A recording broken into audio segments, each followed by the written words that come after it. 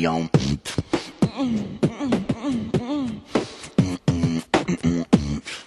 Hey, what's going on, guys? And today we got a little Easter egg for you guys. As you guys can see, you gotta go to Markarth and you gotta go to Endon's house, and you will find a Easter egg in there. And it's a pretty, a lot of people know about this, and a lot of people don't know about this. But you're gonna need to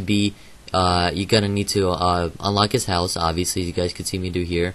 And then you gotta crouch throughout his house because you don't want to wake them up. You gotta do it at night.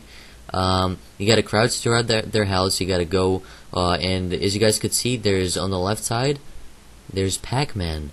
And you might be wondering, wait, what? Pacman? No way, there's no Pacman. Oh, yes there is. They put a whole bunch of different Easter eggs in this game, and they put like a notched pickaxe, which was, towards Notch that made Minecraft, and it's a pickaxe. I don't know, it's self-explanatory. And here's Pacman. As you guys can see, the cheese represents Pacman, and those little cheese balls pretty much represent those little yellow things he collects. So I hope you guys enjoyed this video. All you really need to do is go to Markarth and go to Endon's house, and on the left side, on this bookshelf or on this little shelf, you guys will find Pacman.